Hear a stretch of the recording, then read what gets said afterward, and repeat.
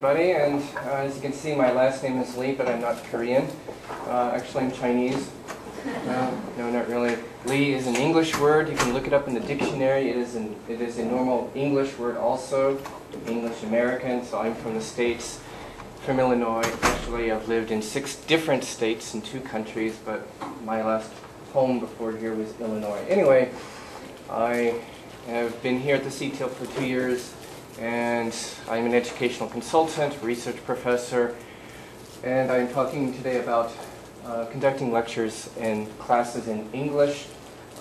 What I will talk about has to do not only with English lectures, but lectures in general, so this would be a benefit to everyone. But in particular, I will talk about particular issues for you speaking in English, lecturing in English as non-native speakers of English, and for your students, making things easier for your students. So I will talk first about planning, aspects of planning your lectures. Secondly, the visual presentation of your lectures. Third, issues related to rehearsal and delivery. And fourth, student participation in a class that is conducted in English, or we call English mediated courses, EMC, or English mediated instruction, or EMI. And I just gave you an outline of my talk from memory, and I'll show you a trick later on how to do that. How I did that. First, for students taking classes in English here, and for professors and 강사 teaching in English, especially the first time, there's a certain element of fear, which you can overcome, like I said, one, through the planning, through smart visual presentation, rehearsal, delivery, and understanding how to encourage student participation. So, let's first look at the issues of planning your lectures and your teaching. Of course, some people there are different ways of planning that work differently for different people. For some people, it might involve some brainstorming, loose brainstorming first, but eventually, some people like graphic methods like this. But nonetheless, you should eventually come to an outline, sketch out an outline of your lecture if possible. Or if you're using PowerPoint, that can be the basis of your outline, because it's going to help you to make the lecture organized, and so that you can also communicate the structure of your lecture to students. Usually an outline has 3 to 5 main points, and your lecture will usually have 3 to 5 main points. That is because this is human working memory. Our human working memory works well if things are cut up into 3 to 5 points. It's easy to remember for students to keep in mind the structure of your lecture, especially if you begin by your lecture by stating the 3 to 5 main points, about 1 slide per minute. Some of you might have to or feel pressure to organize your lecture based on the textbook and the textbook chapters, and that's fine too. However, and this is especially the case in science and medicine and related fields, where you and students have these huge textbooks that are about this thick and weigh 50 kilograms. And that's a lot of stuff. And the problem is, so much content, how do you lecture on it? Well, you don't, because it's too much for a lecture. If you try to pack in too much information into a lecture, the students won't really remember it. You can go through a lot of information, you can dump a lot of information into their brains, but it's hard to begin with, and it's even harder when they have to do it in English, reading books and listening to lectures in English. In that case, you have to sacrifice some of the contents. It will be maybe more helpful if you use your lectures not to cover all possible contents, but instead to focus on the main points, the main concepts of the chapter. For the students, especially reading these huge chapters in English, it's an ocean of information. To them, it is an information dump, and it's too much for them to really handle.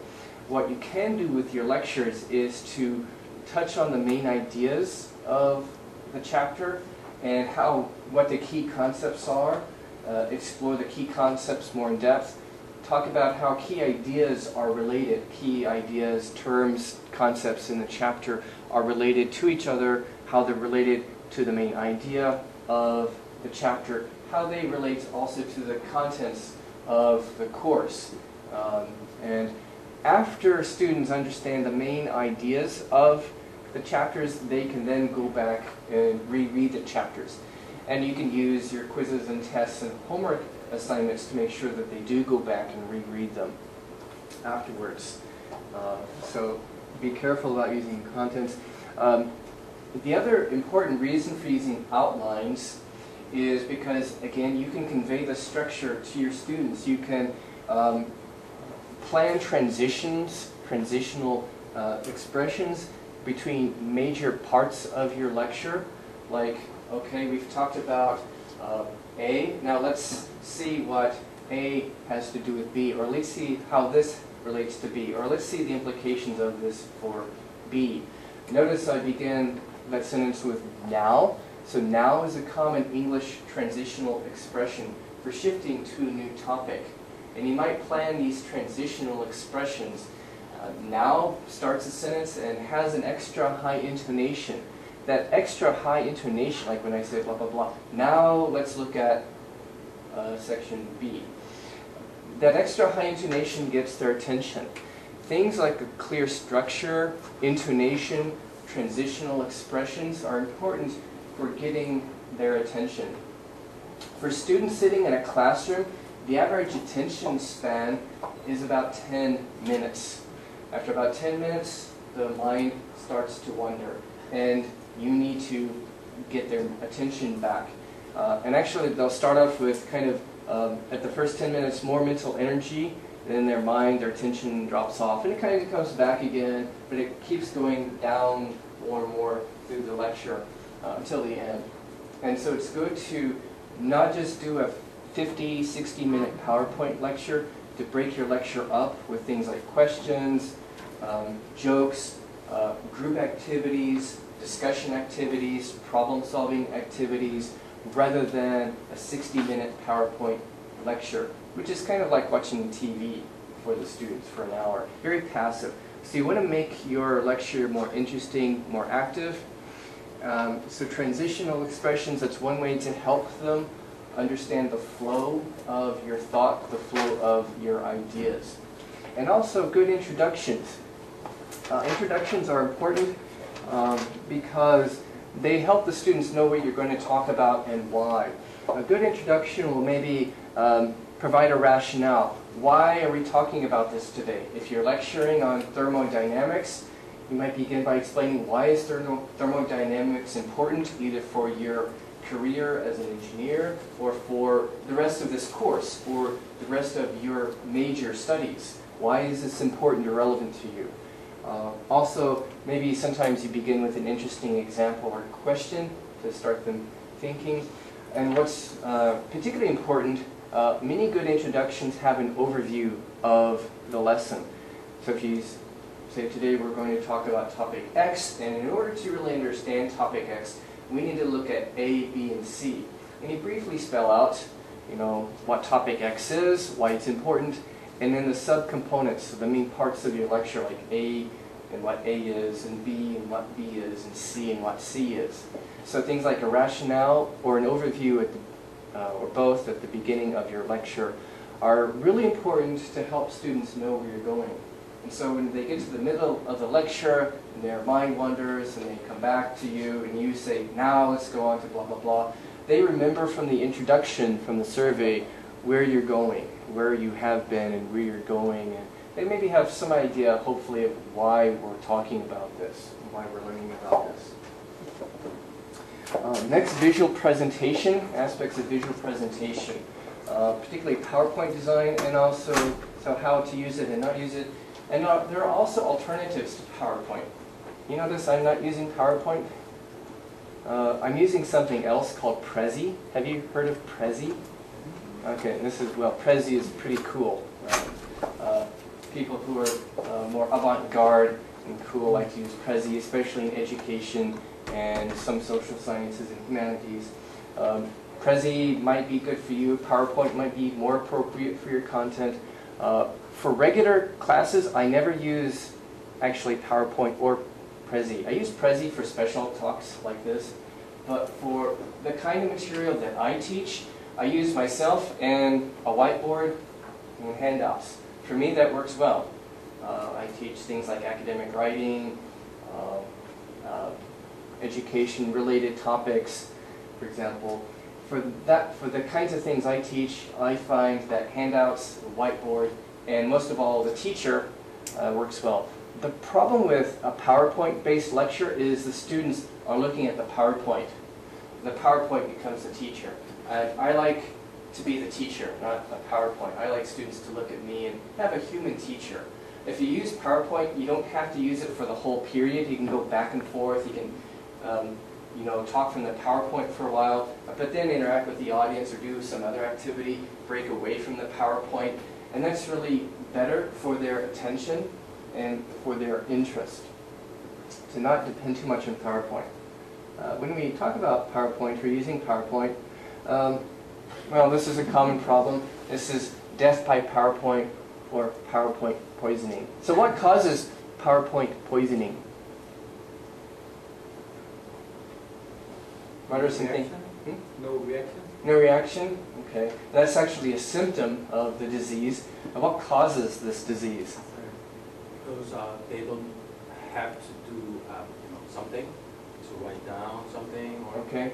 So the students aren't being asked to do anything. They're not being asked to write something or maybe discuss, maybe do a group activity where they do maybe a problem-solving activity. It's all passive. And that's one problem, one cause of PowerPoint poisoning. Any other causes of PowerPoint poisoning?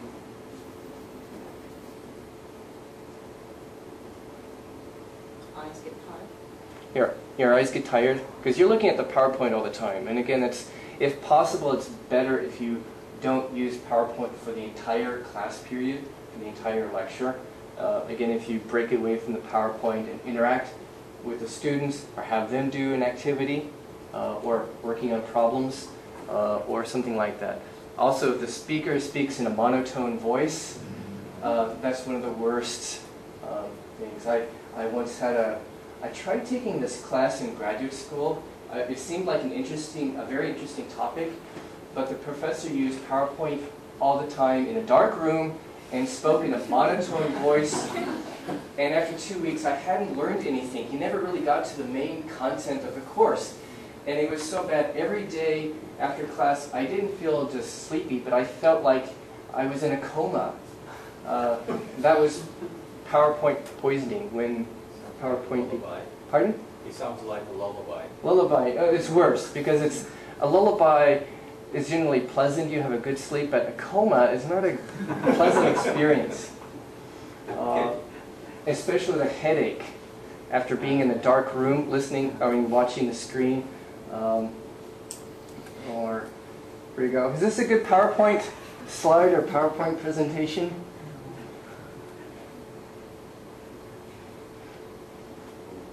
Because this is actually fairly typical.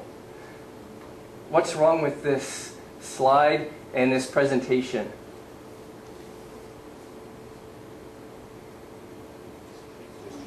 Too colorful? Okay, there's too much color. Okay, you're not trying to do a Walt Disney animation. Okay? Simple color schemes. This is actually hard to see, hard to read. Simple, high contrast color, like white text on black or dark blue. In that case, it's actually a little harder, so make the white text bigger and maybe bolder. Or more often, black or dark color on white background, or something that's high contrast and easy to see. Also, the text is kind of small. And can you read the text back there? Hard to see, right? The text should be big enough, or pictures or anything should be big enough so that everyone can see it, even those in the back. What else do you see that's problematic? I think there are too many sentences. Too many sentences, too much text. PowerPoint is not designed to convey a lot of information. It is merely designed as a visual aid. So maybe 6 lines, bullet points, short phrases, Not whole sentences, because it's too much to read. And another temptation is if you have a lot of text, you're going to probably turn your attention to the PowerPoint and read aloud the text, and you will fall into a monotone. That's what usually happens when you put too much text in a PowerPoint. The professor or the instructor will fall into monotone, not pay attention to the students, but pay attention to the PowerPoint. And so the PowerPoint is now the teacher, not the teacher. Let's see. Also the fact that Mr. Vader is standing in front of the presentation, that's not good either. You don't want to block it. And I'm standing to the side. You can move around a little bit too. I know traditional Korean professors like to stand in one spot. You know, they don't move like statues. I don't think a statue is not really the best teacher. Students want to know that you're alive, that you're not a robot or a statue, so it helps to move around some. You don't have to move around like Steve Jobs. He does a very Western style where he moves around. I do this sometimes. Maybe right now I'm more constricted by the technology like this thing. But typically I would move around some. Not too much. I don't want to seem like I've had too much coffee. But I move around some, and it keeps their attention on me. I'm not too static or stationary. Let's see, some other... What else? These are examples of common problems. Too much text, misuse of color. Again, for too much text, that's too much information. PowerPoint would be good for your outlines, your main talking points, definitions, providing definitions of key words, including definitions in Korean for, say, English words, because you're not supposed to, if it's an English class, you're not supposed to talk in Korean, but you can put Korean definitions of technical terms in your PowerPoint, and they can just read it. Such, too much text, bad use of colors, colors that are not visible or that are too flashy or bad looking. These are examples of bad graphics. Your graphics should be expanded, sized enough so that everyone can see it. Maybe you need to expand this and maybe cut it up into several smaller pieces. Now with Prezi, with the software I use, what I could do is I could just draw a box or a frame and I could zoom in. With Prezi I could easily zoom into part of an image. And that's the advantage of Prezi for a lot of images, and especially in biology and medicine. That's one advantage of Prezi. You can zoom into complex images, like complex medical or biological images. You can zoom in and they can see it. Otherwise, if you have a lot of information to give them, handouts might be better, or some other medium might be better. Some more examples of bad graphics. Several graphics into one slide, not good. Somebody actually put this in a PowerPoint presentation in the US government office. This is really, really bad. It looks like spiders on drugs. Okay. This is cute, but does this belong in an academic presentation? No. Some people try to put in cute little graphics and such that are not really related to the lecture, so I know it's really cute, but if this is a lecture on engineering, this doesn't belong. Maybe if you're doing a food science or agriculture lecture, well, okay, maybe you don't want to eat kitties, but okay, agriculture or something. Avoid reading from a script or reading from your slides. Again, that's very, very boring when the lecturer reads from slides or a script, blah, blah, blah, monotonal. The reason is the listeners are taking in information through two channels, the visual channel and the auditory channel. And if these are exactly the same, like if the person is reading aloud the slides, you're getting the same information, exact same information redundantly through two channels here and here, it's boring. Now if one complements the other, then that's better. If you have visual aids that complement what you're talking about, that's better.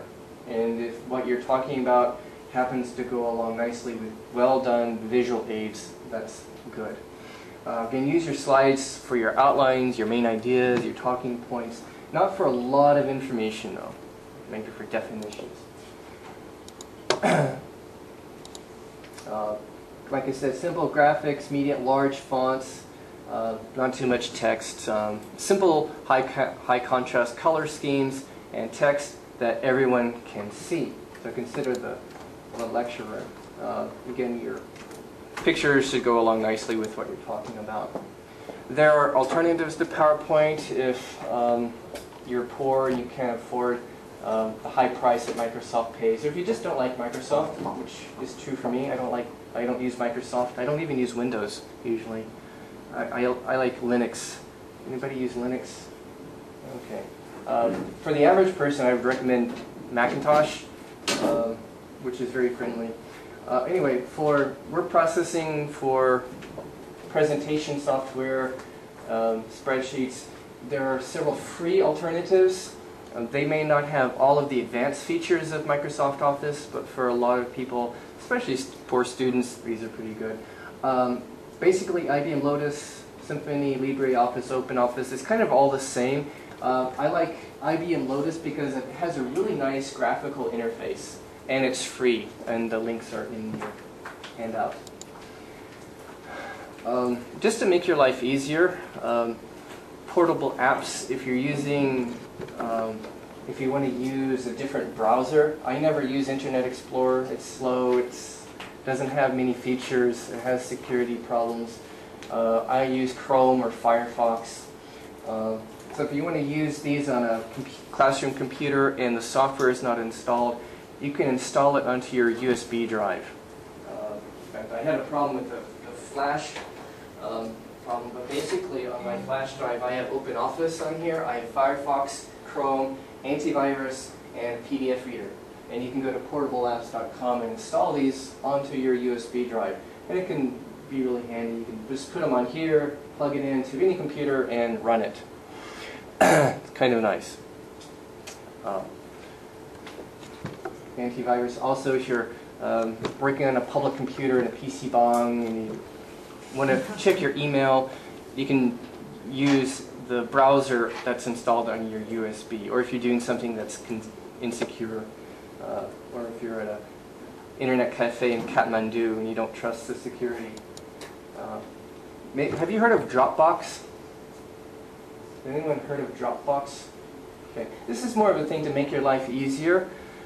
I used to work on files at home at the office, and I would have to remember to bring my USB or my external hard drive, and then sometimes I would forget and I would have to go back. Well, not anymore with Dropbox.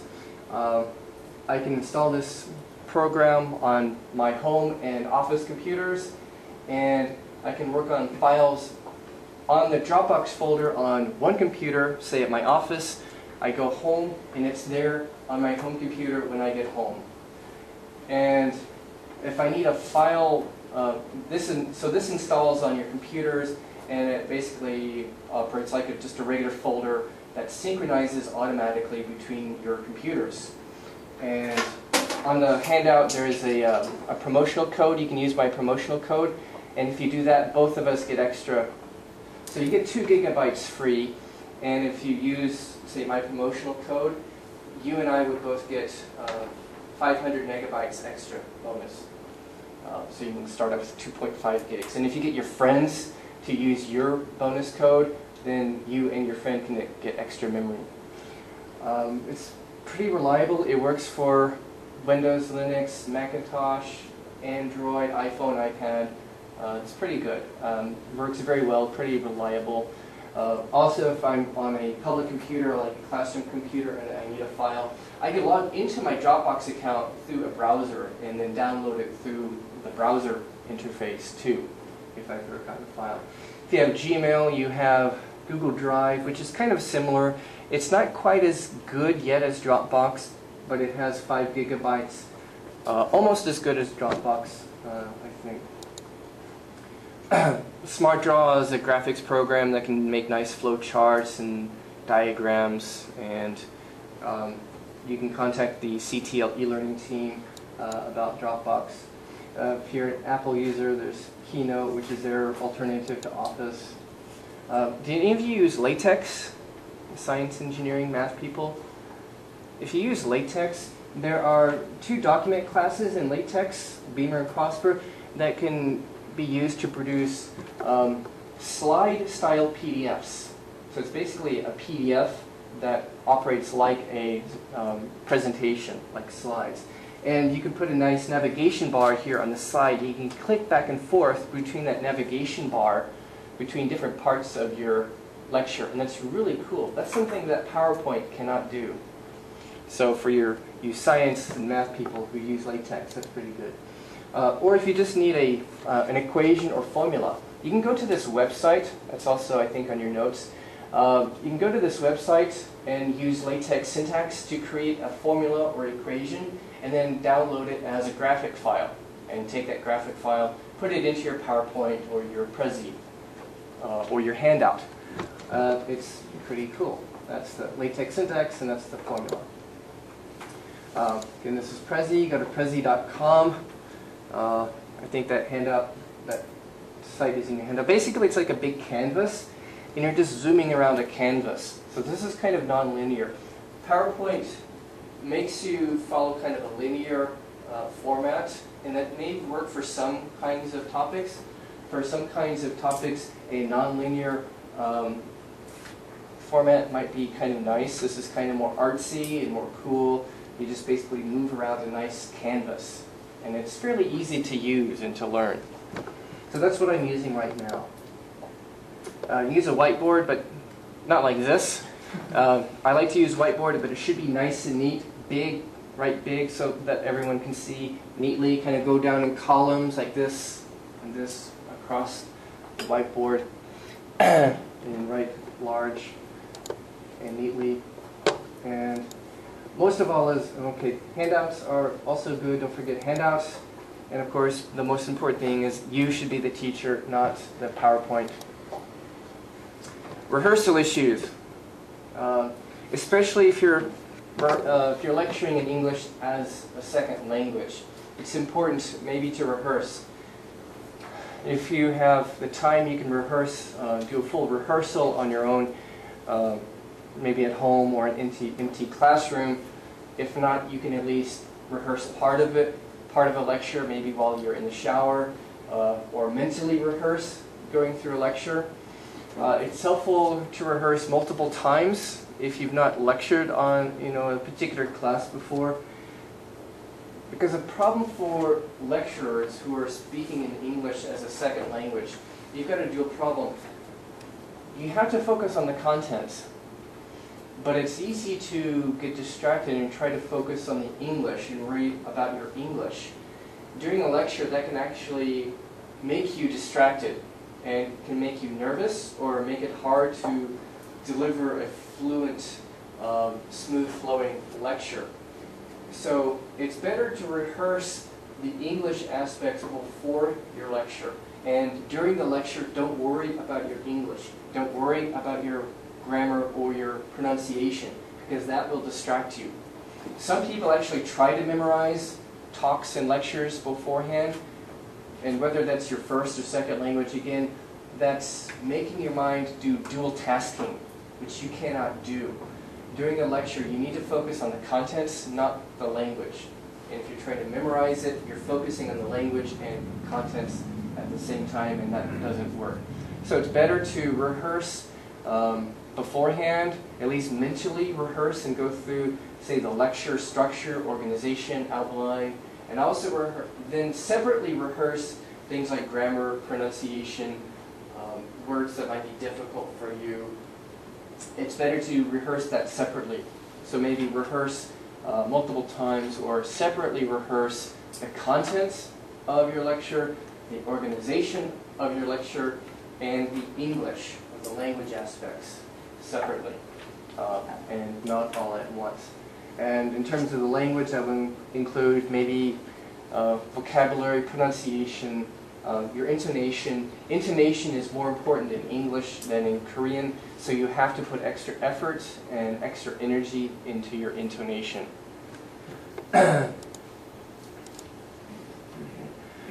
Two other kind of psychological tricks. One can be visualization, and that goes along with mentally rehearsing a lecture. If you mentally visualize yourself doing a good lecture, that can help you.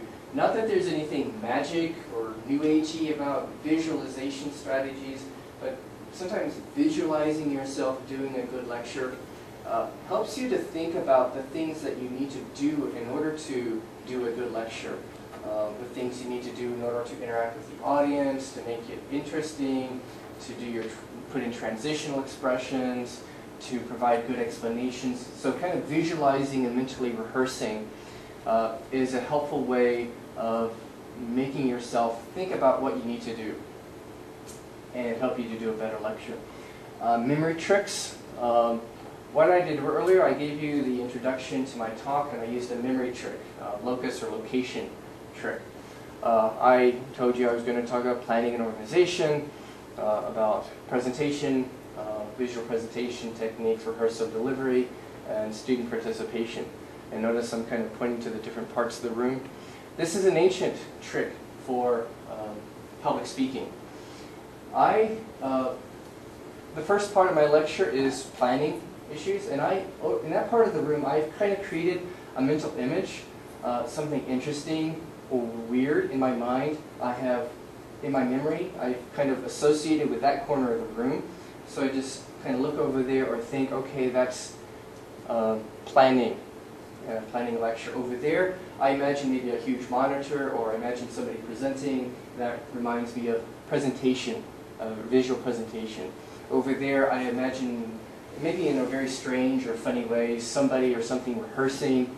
And over here, delivery. Okay, I can imagine maybe a delivery truck, or delivery.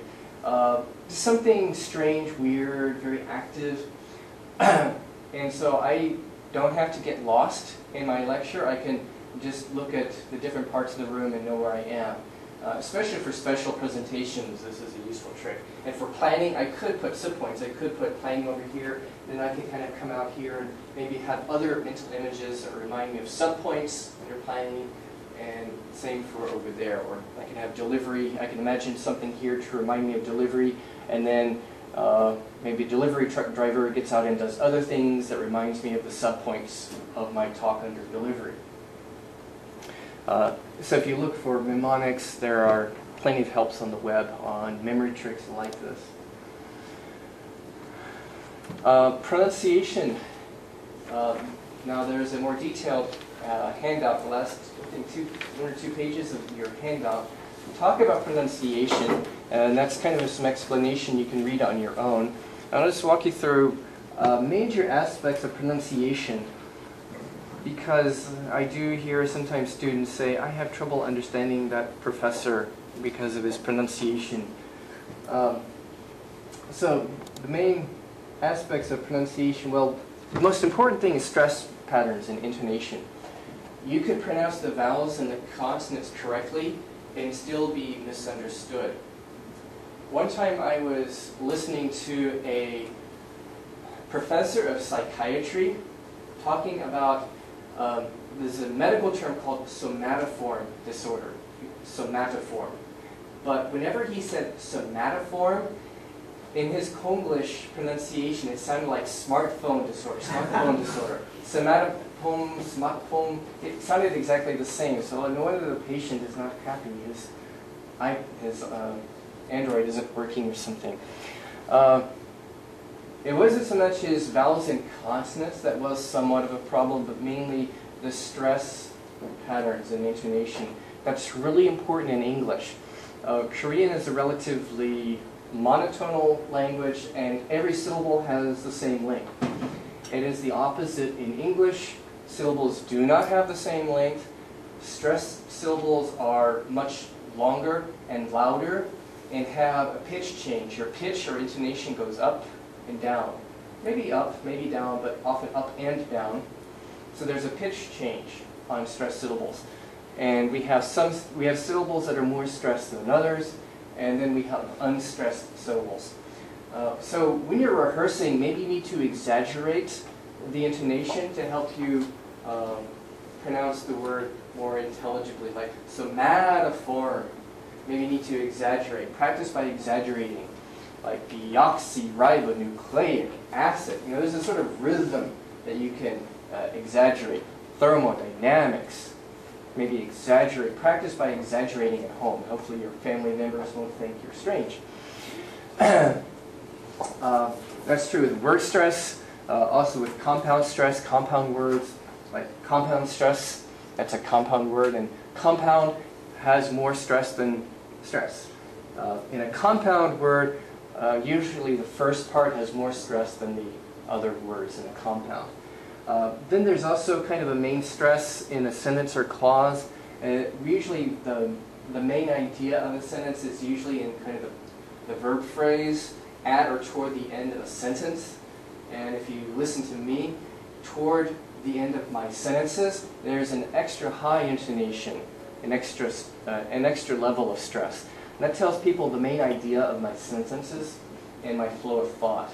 So if you listen to English speakers, they will usually, better ones will usually have a clear sentence stress. Each clause will have maybe one word, usually near the end, that has more intonation, more stress, more volume than the others.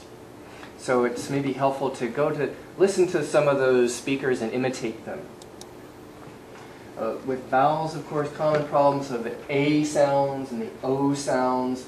Those are extra long. It's not just A, but A, like in they and fade, or nitrate. It's not nitrate. Nitrate. You don't say like nitrate unless you're Scottish. It's nitrate. A, nitrate. Abate. Okay, abate is A. It's like A and E together. A. It flows together. It's extra long compared to the Korean A. Also the O, like in boat, it's not bought. It's actually different. Like I bought a boat. It's not like the Korean O, which is a simple vowel. It's extra long. It's an O. O and U. O, like boat. Like I bought a boat in Korean.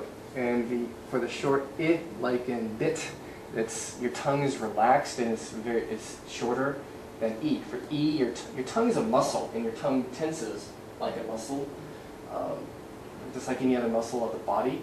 You'd be tense, like for E, it's tense, and it's long because it's tense. For it, like in bit, it's relaxed and short. Just imagine the dentist is giving you like a Novocaine shot, bit, not beat, but bit. And the same for the sound, like this unstressed vowel, extra short, extra light, like abate, this and abate. It's very short, it may be very hard to hear. Anyway, there's more in your handout. Consonants, oh, these are tricky. First of all, the Z is not like a G at all. The Z is just like an S. This is kind of hard for you. So you start with an S, you put your hand on your throat. Now just vibrate. So your tongue position is exactly the same, but just create vibration here. Zzz, zzz. You feel that. You go back and forth between S and Z. Zzz, zzz. That's the Z. That's all you have to do. It's easy. They didn't teach you this, probably, because typical English education here has neglected pronunciation. The Z is exactly like an S, your tongue position and everything, except that you have vibration here. Yes, it's fun, huh? Practice that at home and see if your family members stare at you. Also problematic are these English sounds, sh, like sh, zh. And again, these are different in terms of vibration. Sh, zh, and sh, zh. But these are very different from the Korean jiet and sang jiet. For these Korean jiet sounds, your tongue is flat, and you're using kind of this part of your tongue to touch the top part of the mouth, like ti, chi, and also the shi, like I just see the shi, like in shigan. Also the shi is like that too. For these English sounds, your tongue is curled up, and the tip of the tongue is touching or coming close to the top of the mouth. It's very different, like judge and church and English. And your tongue has to be curled up like this. English, like that. Your tongue tip is pointing toward the top of the mouth like this. Not like this, but like this. So the problem is when Koreans pronounce these English sounds with a flat tongue, it's a distinctive aspect of Konglish accent. And also it makes it hard to end the word with that sound, like hachim. And so you end up with Koreans saying Englishy instead of English, fishy instead of fish, and churchy instead of church. And so if your tongue is properly shaped, it's easier to do the proper pachim, like fish. Not fishy, but fish. Because fishy is Konglishy, not English. Same is true for judge, church, beige, tongue curled up and touching right here. So you practice that at home. There's a website in your handout, the Iowa Phonetics website. You can actually see flash diagrams of the English sounds and how the mouth moves. So any questions about the pronunciation of English? Because this is actually a tricky thing, and actually I could give a whole lecture on English pronunciation. Actually, I do sometimes. So these palatal consonants, the vowel length, vowel quality, but most of all the stress and intonation. Another example of stress and intonation, one time I was asking a Korean friend of mine who was going to lead the meeting. I was asking her about a meeting, and she said, she was trying to say Willie, W-I, yes. She was trying to say, oh, I don't know if you can read that, bad marker. She was trying to say this guy's name, Willie, which has a clear stress here, and this is unstressed, but she was putting equal stress on both syllables. So to me, it sounded like she was saying will lead. Like, I thought she was just echoing my question. She was trying to say Willie, but she was pronouncing it Willie, which sounded like something different. So Koreans tend to put equal stress on syllables, which will make it sound Konglish or make it hard to understand. So there's a very important rhythm in English that comes from the stress system. Now besides pronunciation, that's something you can work on in your rehearsal time. Aspects of vocal delivery have to do with audience interaction, your voice quality, and again I'll mention transitionals because they come up again here, and then also practically how to deal with nervousness. So, audience interaction, you probably know these two guys. One is, of course, the late Steve Jobs, who is considered one of the best public speakers. Also, you probably know Michael Sandel, the Justice series of lectures. He's also a very good speaker. A very good public speaker and very interesting, which is unusual for a philosophy professor. If you've known philosophy professors, they do tend to be pretty weird and not know how to talk to people, as my philosophy professor was in college. He's actually quite good, very articulate. And these two guys, they know how to talk, they know how to deliver their lectures. The voice quality, the energy, the interaction with the audience, and they also know how to handle nervousness. So in terms of, we'll talk about these. First of all, enthusiasm and energy. Lecturing takes energy, teaching takes energy. Even more so in English because you need more intonation, and that goes along with the stress system of English. That requires more energy to produce that intonation in English, and that's on top of just the energy that it takes to lecture. So first of all, some important things for energy. It is important, first of all, for keeping audience interest. If you sound tired or bored, then your students will probably become tired and bored also. But if the teacher has energy and shows that I'm passionate about what I'm teaching, then that will transfer to the students and make the students more motivated and interested in their learning. Some simple physiological things first. Proper sleep, proper exercise, proper diet. By diet I mean eating habits. During or right before a lecture, actually, water is the best thing to drink. Not too cold. Water that's kind of cool or lukewarm is better for your vocal cords. Coffee is not good right before or during a lecture. If I'm teaching, I have my coffee at home early before I teach, because caffeine, especially coffee, can make your throat feel dry. It can dry the vocal cords, and that's not good. Water is really the best thing, or maybe tea that has no caffeine or sugar while you're talking.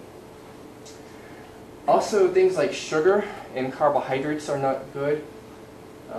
That includes even fruit juices, because fruit juices have extra added sugar usually. Sodas, I know some people who like to drink sodas when they talk. That's actually not good. Or have a snack right before class, or candy.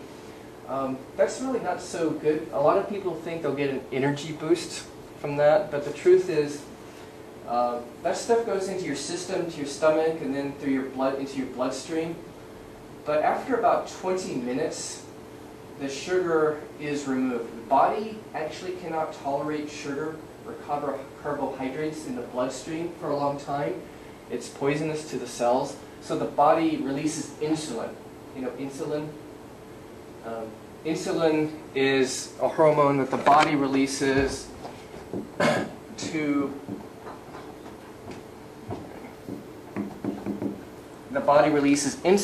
in order to trap the sugar or carbohydrates and store it as either triglycerides, which is a fatty material in your blood, or to store it as fat.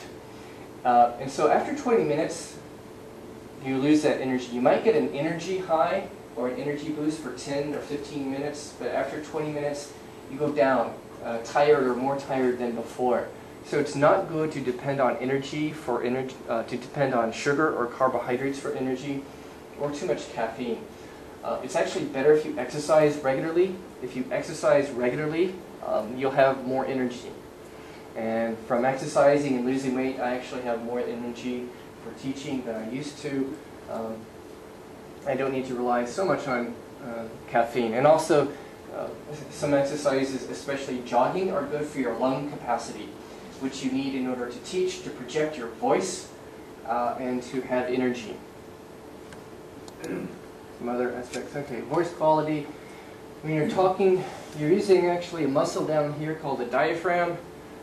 This is something that I've had to actually come get to know my diaphragm muscle in the recent years.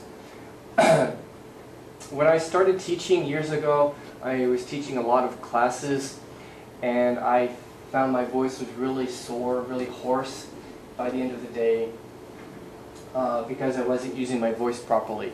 And this became a problem again. Maybe a couple of years ago, I got bronchitis, P1Z bronchitis, and I had it for a long time, and it did permanent damage to my voice because I wasn't able to rest properly. And so today I have a weak voice, but I've compensated by learning to use the diaphragm muscle. So a lot of new teachers overuse the throat, and the vocal cords, and can make them sore or tired or even damaged if you keep doing it. New teachers rely too much on the throat and the vocal cords in a way that can actually damage or hurt or strain your throat muscles and your vocal cords. It will make your voice tired or sore. Instead, what you want to do is use the diaphragm muscle. And this is especially true for people who are not used to public speaking, also for ladies who have soft voices. It's important to learn to use this to project your voice. So what I'm doing is I'm sucking in my stomach muscles, I'm tensing my stomach muscles, and that tenses the diaphragm. And so I'm using my diaphragm to project my voice. If I weren't, by now I would have really trouble talking right now if I weren't doing that. And even during the day when I'm not talking, I try to remember, just as an exercise, to tense my stomach muscles. It's kind of good for strengthening your stomach muscles. And that pushes up your diaphragm and makes you use your diaphragm more. And again, also jogging is good for this too. There are also some diaphragm exercises you can do. If you have friends who are singers, they can show you some diaphragm exercises. One diaphragm exercise is to tense your stomach muscles, push your hand here in your diaphragm right below your lungs, and just slowly breathe in and breathe out.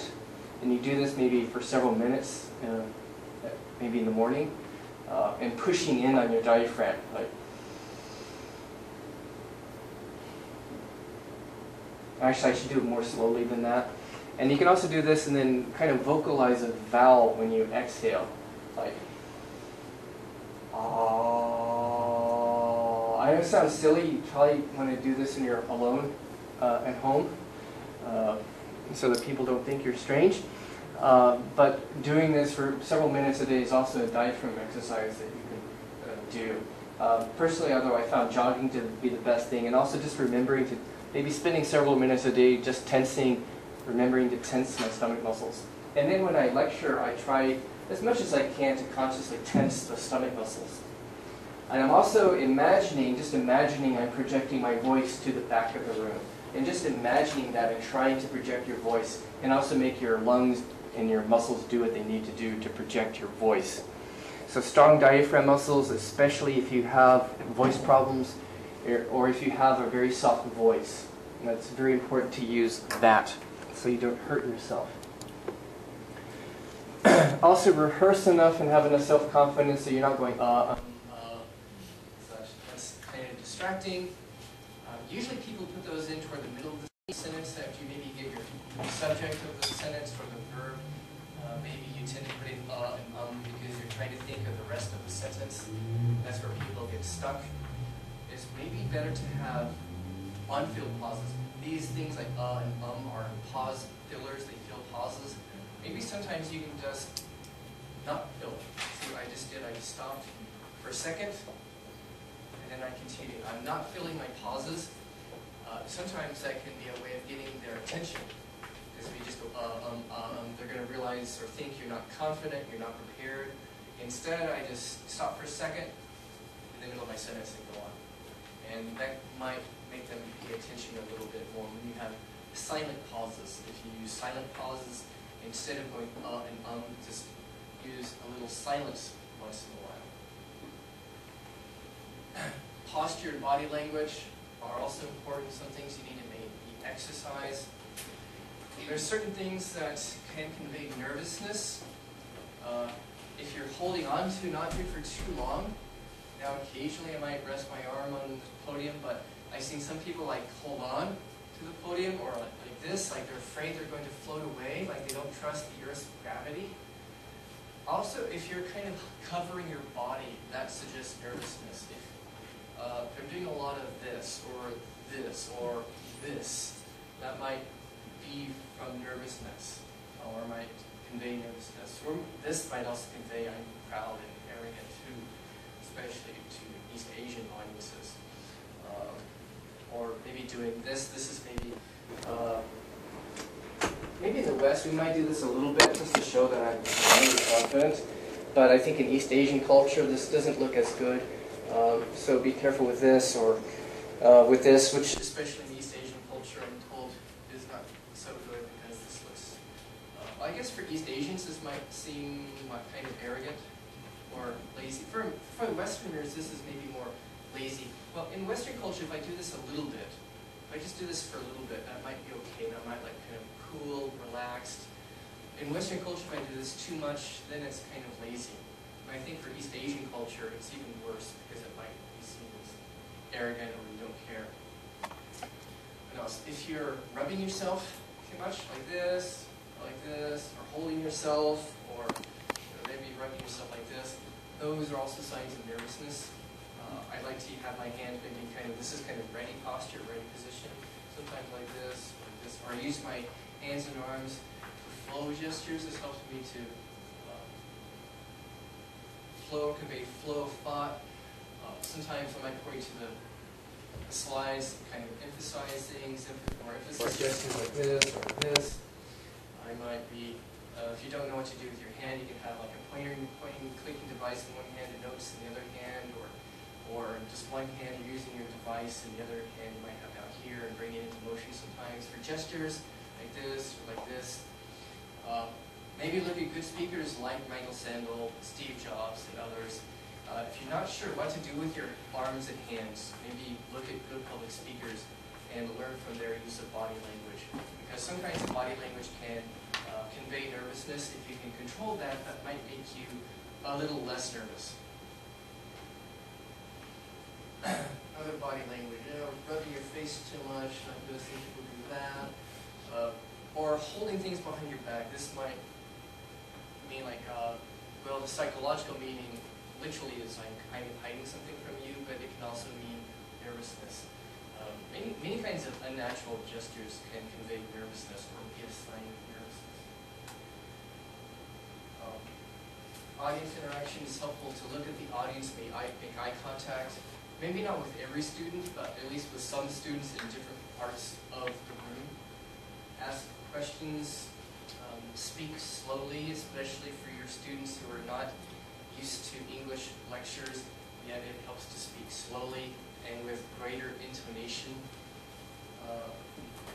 Maybe it might be important if you know a lot of informal English slang, colloquial or informal expressions or idioms. It might not be good to show off your knowledge of English to your students because their English is perhaps more basic than yours. And some of you might have spent time in the US or Australia or England and picked up a lot of informal English, but your students may not understand it unless you explain to them first. Like I said, don't read a lot of slides and all of that. Talk to your audience. Again, as I mentioned, transitional expressions, and my website address is on the handouts, and you can go to my website and get a handout on transitional expressions, or sometimes we call them signposting because these provide kind of signposts or markers to the audience of where you're going with your lecture, or kind of highlight things like now blah blah blah blah. So that kind of transition marker, transition to a new topic. Now I'd like to talk about an extra high intonation, or we talked about X, now let's move on to Y, or this bears repeating, or this is really important, things like that. So on my website, you go to the EAP page, that's English for Academic Purposes, for handouts like this. It's about an 18-page list of transitional expressions for classroom use, and also another site, another page on pedagogical or teaching aids, which you can go to for help. My EAP site also has a few things on pronunciation. So there are a lot of these. You can go to get my handout and practice with them in your lecture. And nervousness. If you're a new teacher, boy, nervousness might be a big thing. Nervousness is often misunderstood. A lot of people worry because they're nervous, and they think, because I'm nervous, that means I'm not going to do well.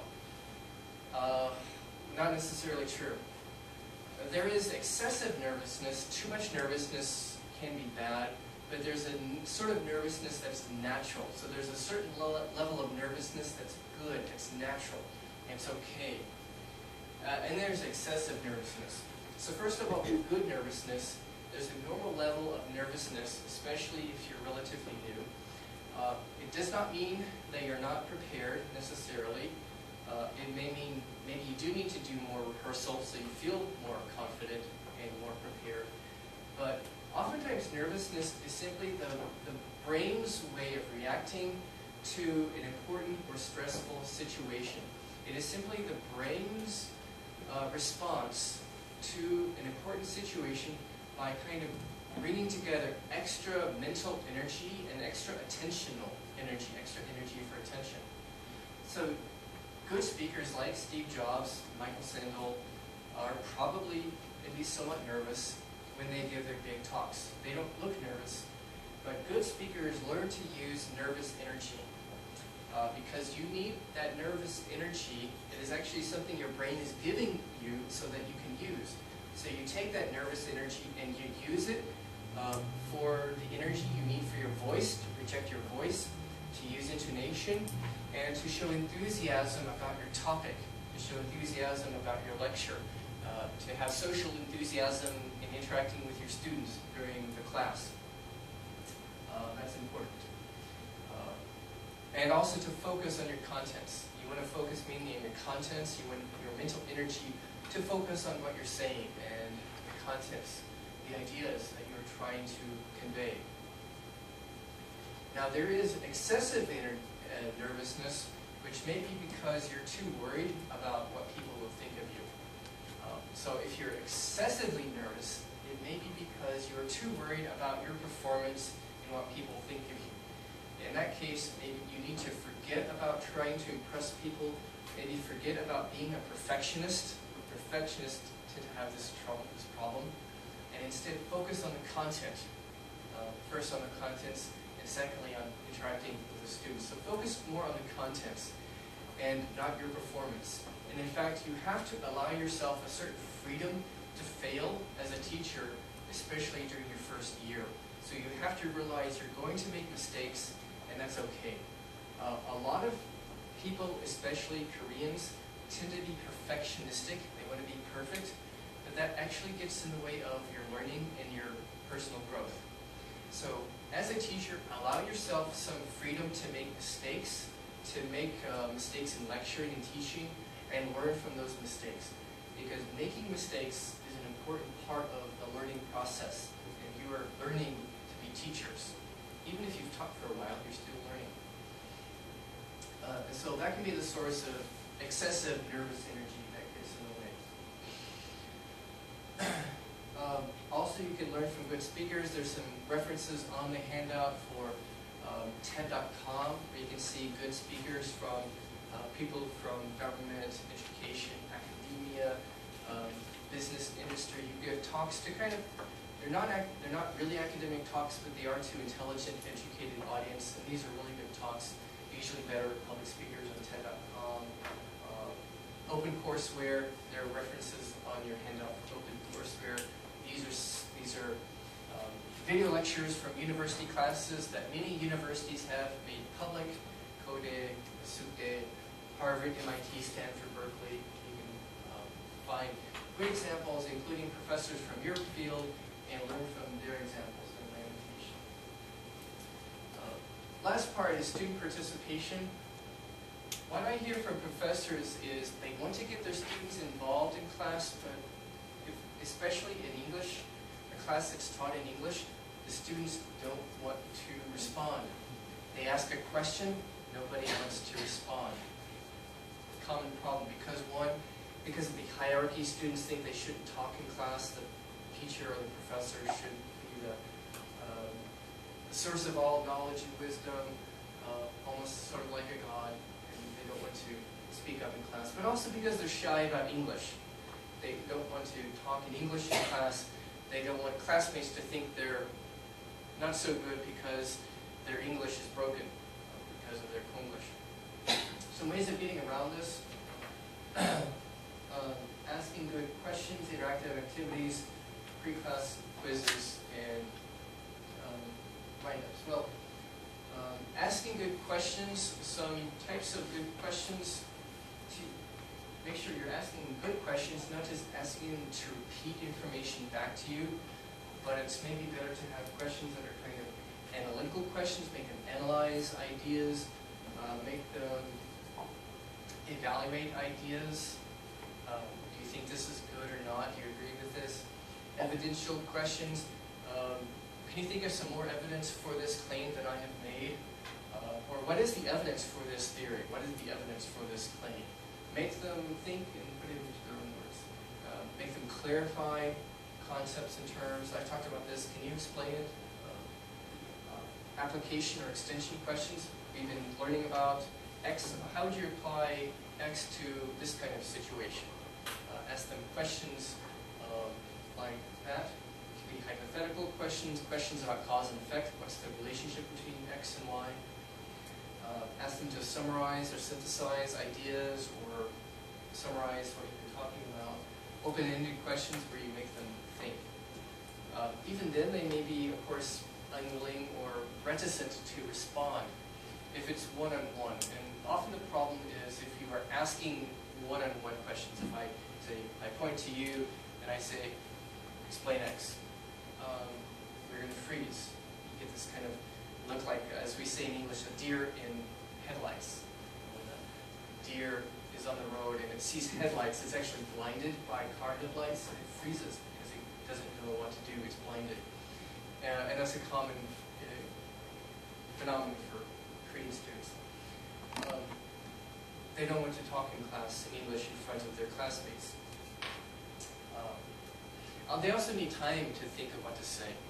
So a good way around this is, instead of doing direct one-on-one questions, is to put them maybe into pairs first. Put them into pairs and give them the question. Turn it into an interactive activity. Give them the question. Okay, turn to a neighbor and discuss this question for a minute, and then tell me what you think. And after a minute of discussing a question in pairs or small groups, okay, what did your group come up with? What did you all think? Things like that. And this could, over time, you can build up to maybe small group activities. If they get used to short pair exercises, then you can build up to small group activities, maybe 3 minutes or 5 minutes or 15 minutes, and give them increasingly more complex questions, building up to maybe problem-solving activities, where you give them a problem to solve, and then you call on some groups to report their ideas or their thoughts. So this is how you build up to interactive activities in class, make things more interactive by using pair work and group work. It may be less intimidating and scary for them than if I say, okay, what do you think, or what's your answer? One-on-one questions. Other things you can do to overcome the language problem is this. If it's at the end of class, and I say, okay, do you have any questions? And they're probably, because of the shyness issue and the social dynamic, they're probably going to say no, or they won't really say anything, even if they do have questions. Or if I say, did you understand this? Or do you all understand? They'll say, yeah, no. Because they don't want to either look dumb or speak up for various reasons, because of the authority of the teacher, or they're shy about English. At the end of class, instead, what you can do is this. Okay, if you have 5 minutes, get out a piece of paper and explain to me in your own words this concept that I've explained to you today. Explain this in your own words. Or, what was the main point of my lecture? Or, what did you learn today about this? Or, we've talked about X. How would you apply X to a situation like Y? Maybe an application or problem-solving question. Or, what is something you didn't understand from my lecture today? Or what are some things or some terms that you still don't quite understand? Or what questions do you have about this topic? Something like this. You can do this as kind of a final end-of-class writing assignment. This could be maybe you can do this semi-regularly and make it a small component of their grade. You can also do this before class, especially if they are not reading their textbook and they really need to. So let's say, well, next week we're going to look at chapter 6 in our textbook. So what I want you to do is I'm going to post some questions on my website or through EKU, which you can reply to. They can reply directly through EKU or through email or whatever. And it might be these kinds of questions about the chapter. So before you actually lecture on the chapter, you want to make sure they've read it. Or it could be afterwards, but it could be before. And so you give them a few questions, maybe 1 or 2 questions that are kind of open-ended, where they actually have to write out maybe a few sentences. And you could make it multiple choice, but if it's just multiple choice, they might copy from their classmates. Unless you say, okay, A, B, C, or D, but then explain your answer in several sentences. And then they send it to you through EKU or through email.